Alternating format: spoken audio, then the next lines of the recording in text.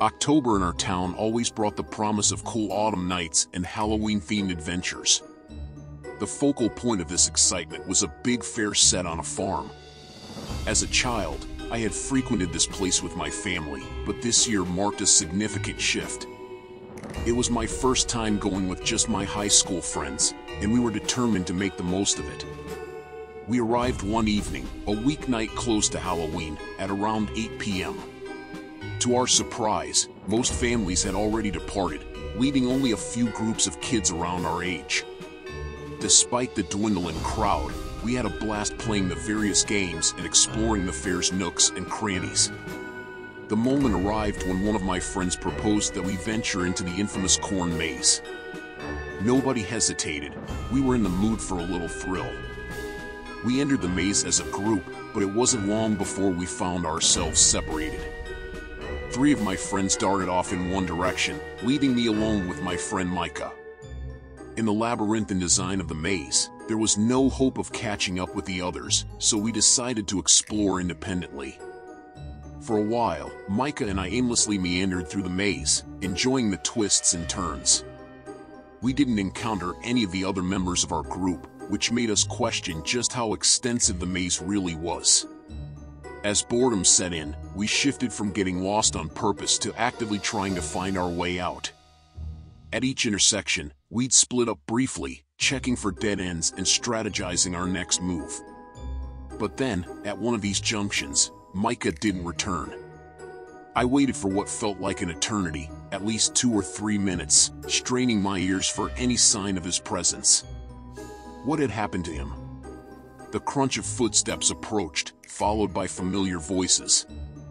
Relief washed over me, and a moment later, a burly man dressed in farmer-like attire emerged from the cornstalks. He informed me that the maze was closing for the night and that he would lead me out. I was about to explain that my friends were still inside when he assured me he'd already guided them out.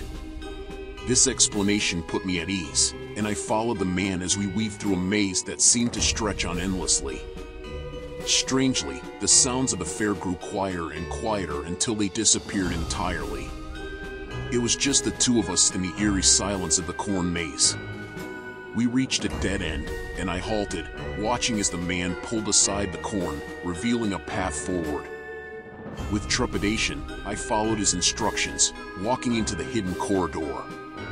I trailed closely behind him until suddenly, the corn vanished, leaving me standing in an empty field. Panic gripped me as I surveyed my surroundings, realizing that I had emerged on the opposite side of the cornfield, far away from the fair. Before me stood a car parked on the grass, its engine running, and its headlights illuminating the night. My breath quickened, and my heart raced. I took a step back, and that's when the man's intentions became painfully clear. He lunged at me, trying to grab hold, but I reacted swiftly, breaking into a sprint towards the road. As he pursued me through the corn, it felt like a never-ending chase. My hope was to make it back to the fair, where I might find help.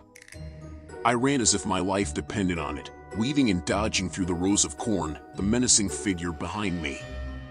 Finally, I burst through the maze and into the open, gasping for breath, with the relentless man still hot on my heels. I kept running, desperate to reach the fairgrounds.